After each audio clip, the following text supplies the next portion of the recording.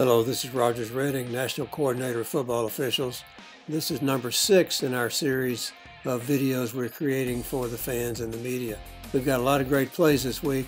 We've got a couple of targeting plays that we want to talk through and some other situations that are fairly unusual. So I hope you find these interesting and we'll learn something from them. Okay, let's get right to the plays. This pass play gives us a nice example of offensive pass interference.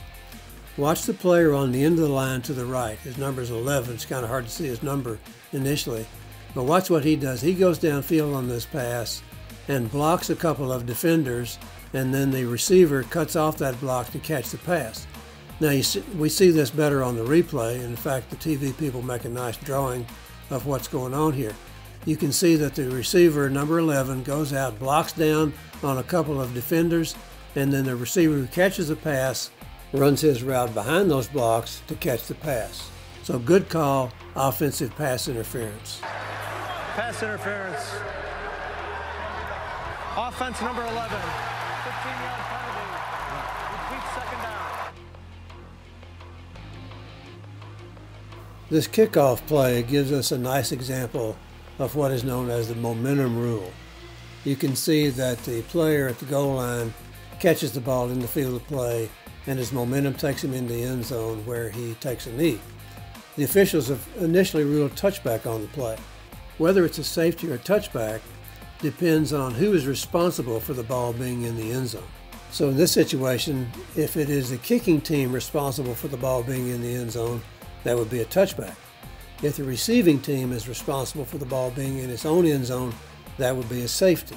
However, the rule allows for the possibility that a player's momentum would carry him into the end zone.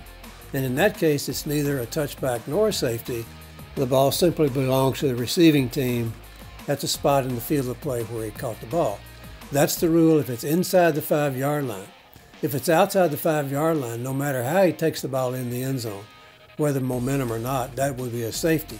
But inside the 5-yard line, he's allowed the possibility of getting the ball in the end zone because of momentum where the ball is declared dead. And so this ball is correctly placed after review. This ball is correctly placed at the 1-yard line. And the referee makes a very nice explanation of this as a result of the review. Coming back to the 1. After further review, the receiver caught the ball at the 1-yard line. His momentum took him into the end zone. Therefore, the ball will be placed at the 1-yard line, 1st and 10.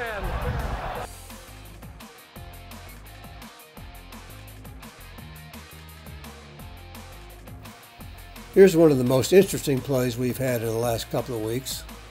The receiver clearly steps out of bounds and then comes back in and establishes inbounds before catching the ball. You can see this on the pylon cam shot that shows that he clearly steps out of bounds and also clearly reestablishes inbounds before touching the pass. So the question is whether or not he went out of bounds on his own or went out of bounds because of being forced out by a defensive player. If he goes out of bounds on his own and then comes back in to catch the pass, that is illegal touching, and it is a foul. The penalty is loss of down at the previous spot.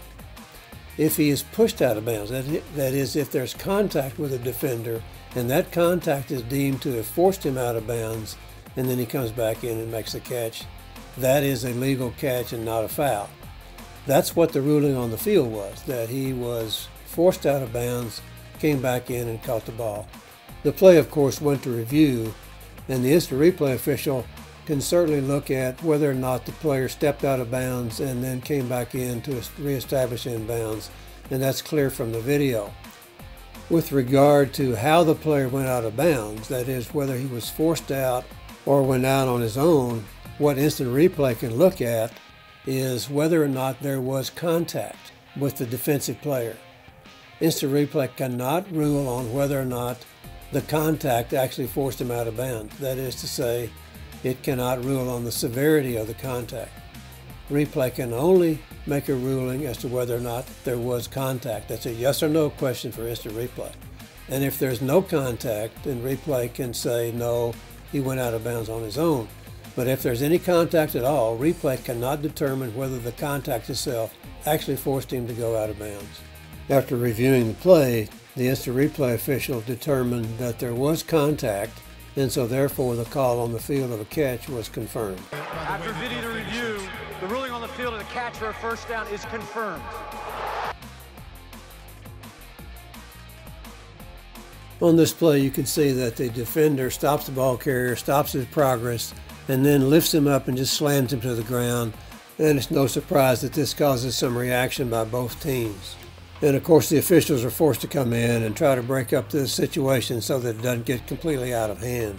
This is a good call for unnecessary roughness. There was no need for the player to slam the ball carrier to the ground, and that's the reason for the initial foul. And so the officials try to get this sorted out and wind up penalizing both teams. But I just wanted you to see this play as an example of unnecessary roughness and how the officials are often called upon to get in and break up these potentially dangerous, unsportsmanlike situations.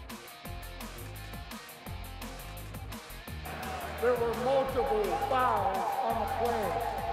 All after the play, personal foul, unnecessary roughness, defense number 24 for slamming the ball carrier.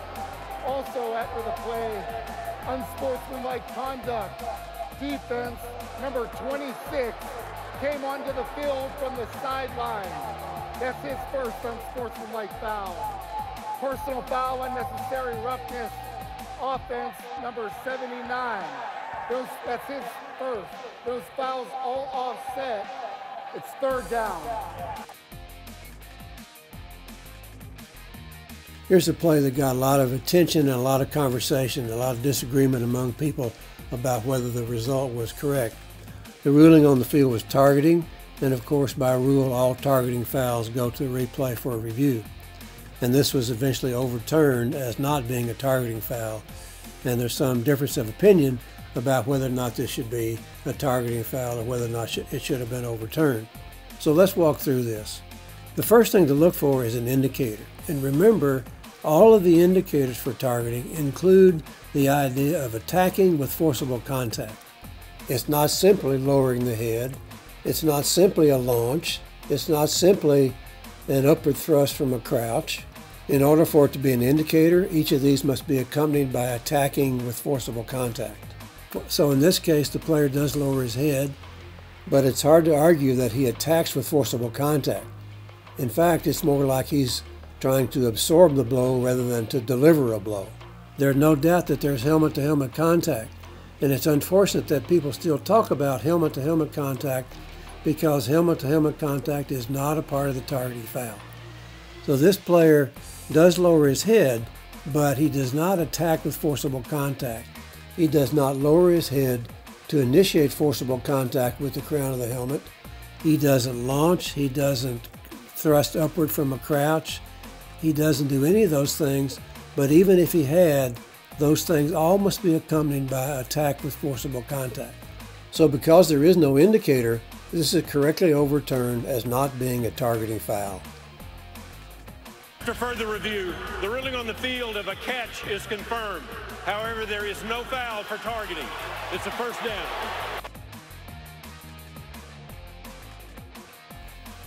Here we have an illustration of the rule for blocking below the waist. Now I want you to look at some things as this play starts. First of all, notice that the ball is snapped at the 47-yard line. Watch the action of the player who is third man in from the right side of the formation. He's going to make a block on an opponent from about the 43-yard line.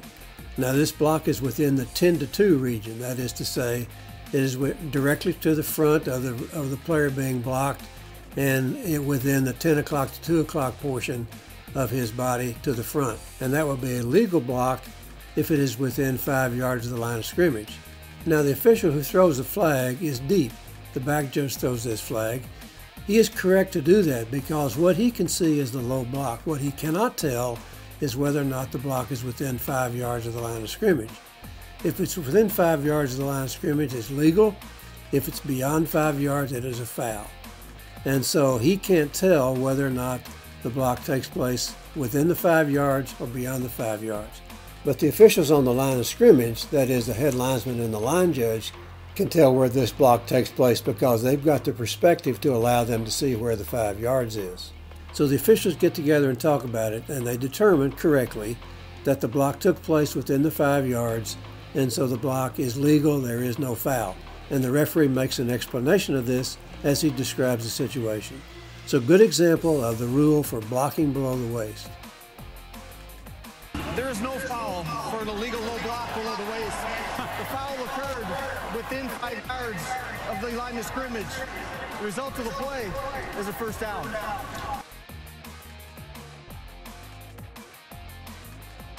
On this kickoff, it is an onside kick as the kicking team is wanting to get the ball back. And the question always arises, did the ball go 10 yards before the ball was touched by the kicking team? However, what is not often noticed is whether or not the kicking team blocks before the ball goes 10 yards. The rule is that the kicking team is not allowed to block before the ball goes 10 yards or before it's touched by the receivers. That is a play that is reviewable. And on this play, you can see that number 5 of the kicking team blocks when the ball is about at 9 or 9.5 yards. So that is an illegal block. The officials on the field don't see that. They're looking for the ball going 10 yards before it's touched. But replay comes in and they can actually create this foul. This is one of the few fouls that instant replay can actually create from the booth. And they do that in this case. And so the onside kick is negated because of the fact that the kicking team blocks before the ball goes 10 yards. Prior to the ball going 10 yards, number 5 of the kicking team illegally blocks his opponent. This is an illegal block, 5 yards to the kicking team. 5-yard penalty will be enforced from the 35-yard line and will re-kick from the 30. This play gives us an example of a foul by the offense, which is called an illegal shift. You can see that 2 players start in motion, and then 1 player stops while the second player continues in motion, and he does not get set for a full second before the snap. And so this is an illegal shift. In order for this to be legal, the second player would have to stop, and then everybody would have to be still for 1 full second, and that of course doesn't happen here. Now, it's okay to have 1 player in motion, and you might say, well, at the time of the snap, there was only 1 player in motion. That is true, but because the 2 players were moving, they all have to set for a full second before the snap. So even though at the time of the snap, only 1 player was moving, it is still a foul and a really nice example of an illegal shift. Illegal shift, offense, 5-yard penalty, replay, third down. Well, that's it for this week. Thanks for watching these. This is number 6 in the series. We'll be back with one more, number 7, in a couple of weeks to close out the season. So thanks again for watching, and we'll be back with you again in a couple of weeks.